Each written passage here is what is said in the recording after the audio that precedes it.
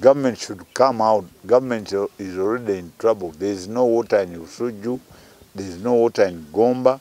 There is no water in Tambara. People are walking miles and miles. You buy a jerrycan of water in Usuju, it's 1,000. Who is going to suffer? You guys in the government, in fact, you are idiots. They could be. I cannot imagine a young kid of 8 years walking 2 miles with a 5-liter jerrycan looking for water, and we come out and we say we are drunkards, we are talking nonsense. It's a joke. You are sitting here in this area of a drunkard. I'm asking. There was one journalist, that one. He came out at me telling me, oh, I'm using guns and guns. Those are the people who are really messing up the whole country, trying to frighten me. Oh, you have guns. Oh, you shoot people. He cannot even produce a body. But he comes out, and tomorrow you are going to see it playing Kasirye Ggwanga. Now I'm waiting to see your... You've been here. I'm waiting to see the headlines. Because to me, you guys, you are looking for money. We don't look for money. Me, I look at you straight in the face and I say, you smell, you are an idiot. Now you can go, splash it. Tomorrow, everyone will forget. But then, they are going to look for that idiot. So you journalists, you should know. I got my doctors, they came, smart. They use ultra machines. He put something on you, and then you look there.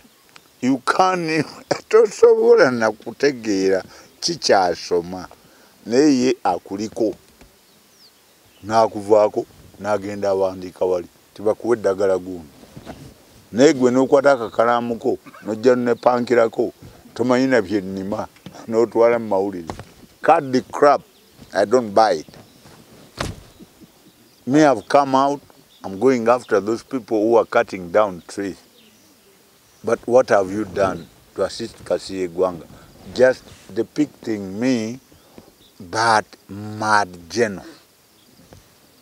Maj Gen. I'm not a madman, for God's sake. But for you, because you are going to splash a headline, Kasirye Ggwanga. Hey, kampe. Kampa katabu. Kampe. Ni mutundo ubutabu. Na mutundo ya kumanya gafu. Tubakoi. Ye. Sifayo. Njagala babule ne sirimba. Oyo omusajja akutudde mabega. Yabadde atudde wali nti gwe emmundu. Oyo amanyi mmundu ki? Alina emyaka emeka. Mbadde nzanya na mmundu nze Kasirye Ggwanga.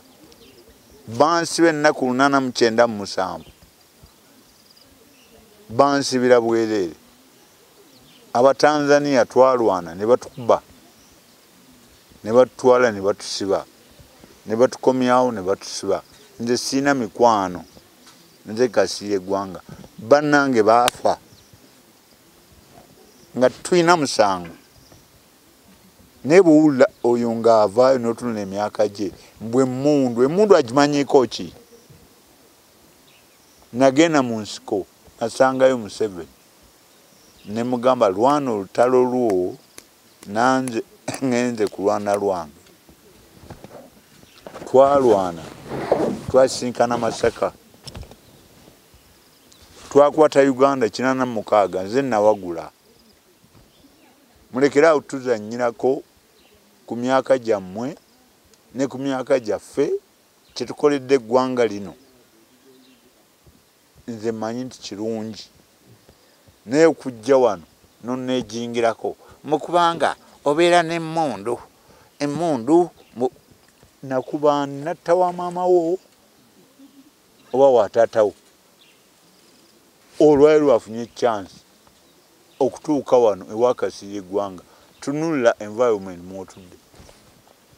This is an environment omutuula abantu ab'ebbeeyi si buli woogenda ne bw'onoogenda wamwe gye bakuzaala kuna ojja kutuukayo nga tolina nawe otuula.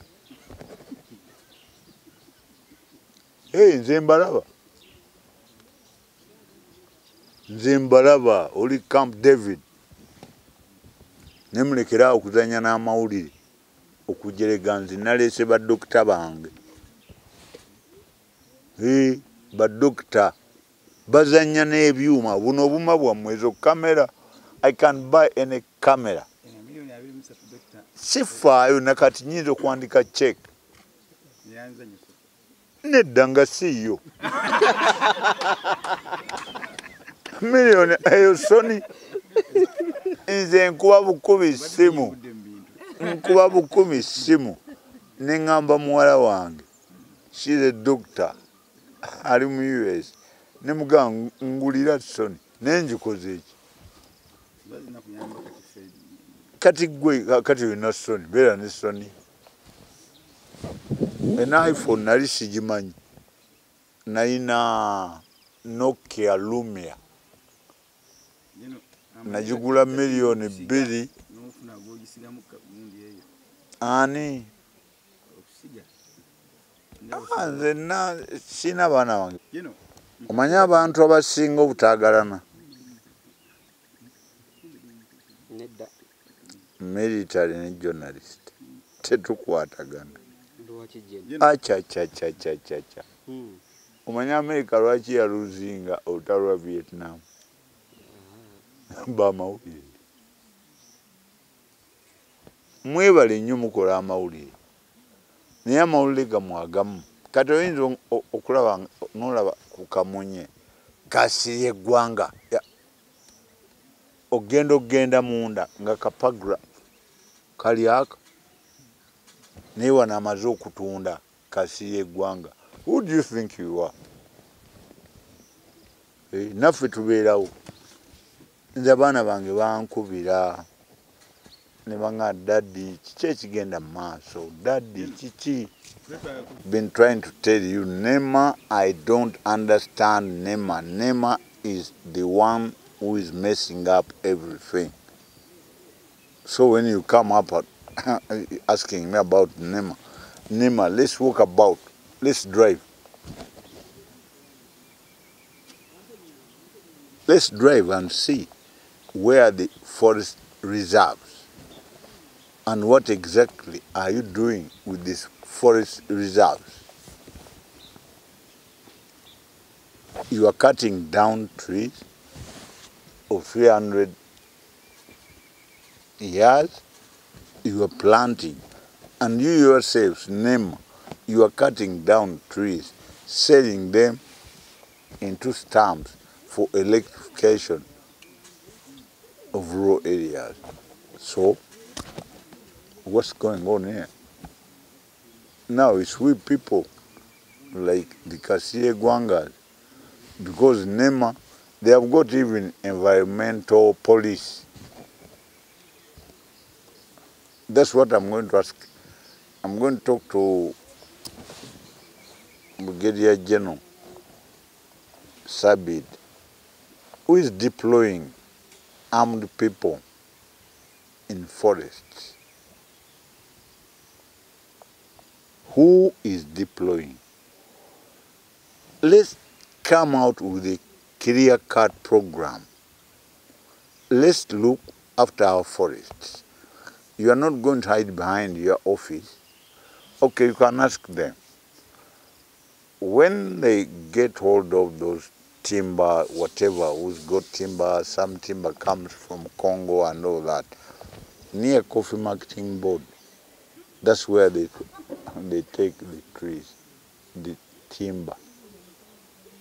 Where does that timber end up? I'm asking you. So why don't you buy us seedlings and with the leaders, with our people, we are going to plant trees, not cartoons. Look what this coffee plant. Have you seen a coffee plant which looks like this around such an area? It's experimental. I'm teaching you, this is coffee, organic coffee. Just look at it. Does it look bad? We know. Don't think we don't know. So, General, do you agree that cartoons is not good for the environment? It's not good. Go to Gufula, this Igon, president of Tanzania. Yani? Go and plant the cartoons. Go to Tanzania now.